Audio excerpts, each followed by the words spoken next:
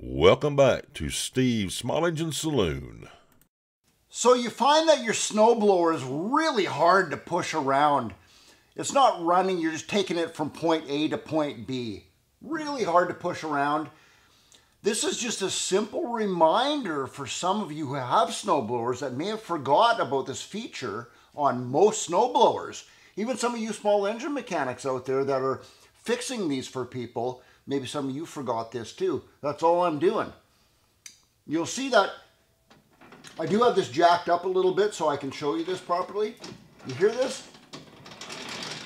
You can hear that wheel as it spins. It's turning that transmission, that gearbox. That's what's creating the resistance on that.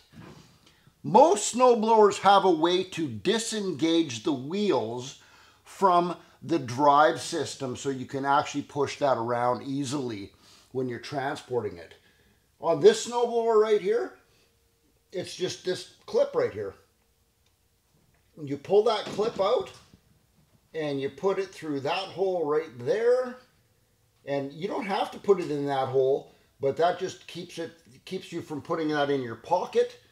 And so you're not going to lose it. It's just a kind of a place to store it, right? And now watch this. Now that snowblower will freewheel around like nobody's business.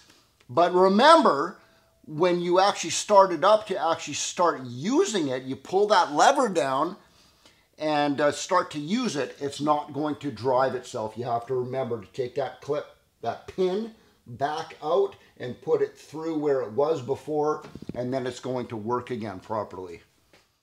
Short and sweet, just like I said, just a friendly reminder, and that's about it. PBR, cheers, Steve out.